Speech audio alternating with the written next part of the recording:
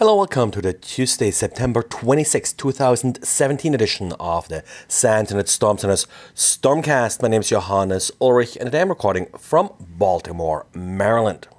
Apple on Monday released macOS High Sierra, the next version of macOS. Actually, originally I thought it was scheduled for today, for Tuesday, but apparently it was released sort of a day early. And with that, of course, we also received respective security updates. The security updates affect a number of open source components. That has always been a little bit of a problem with Apple products, that they do use a lot of open source components that are often patched much later than the open source components originally were patched, which of course leads to a window here where a vulnerability is known, but a patch is not necessarily available for the respective OS X version. But overall, I didn't really see anything super critical jump out at me. And there was an update for OS X Server or macOS Server 5.4 as well. It only fixes one vulnerability, and that's the free radius issue. Yet again, an issue that was patched in the open source world a while ago. And in addition, we got a new version of iCloud for Windows 7 and later.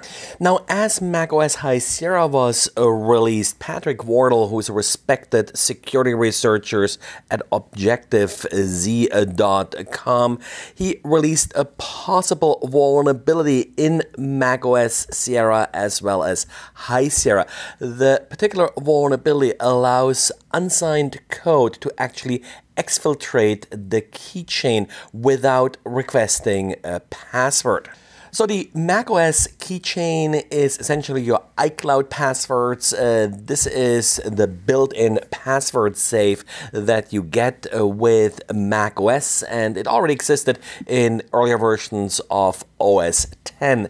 Typically, when software accesses this keychain, you would expect a prompt. Now, there was an earlier exploit from about a year ago that allowed AppleScript to be used to acknowledge the prompt, because all the user has to do is just click allow. Well, this was actually fixed and that's no longer possible, but apparently there's a new vulnerability allowing for the programmatic exfiltration of your entire keychain without any real user interaction. The only thing the user has to do is, well, launch a program. This general concept has been quite tricky with the OS X and macOS keychain, as well as with other password-safe applications. Typically, you don't want to ask the user for their password too many times, in particular since some software needs to use these passwords and credentials in the background. So once the keychain is unlocked, which typically happens as you're logging into the system, processes that run as the user sort of have access to the keychain, but they should only have access in a fairly well-defined, restricted way. Of course, all of these details are sometimes difficult to implement, which sort of was shown in the year ago exploit, where all you had to do is write a script to acknowledge the access. This new vulnerability, like I said, looks a little bit different. No real details out yet. There's a video demo showing how this particular vulnerability can be exploited, but no technical details as to what's actually happening here behind the scenes.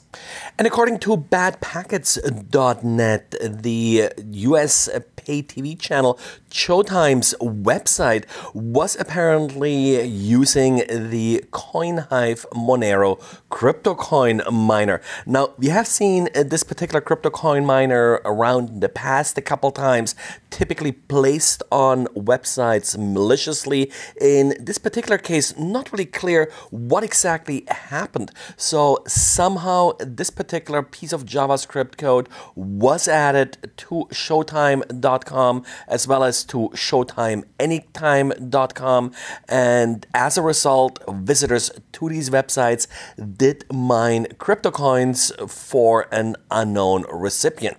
Monero has become quite a popular cryptocurrency for these type of attacks. The advantage of Monero is that it can actually be mined quite effectively with commodity hardware. So that's why this CoinHive JavaScript implementation of the miner actually works reasonably well on modern systems.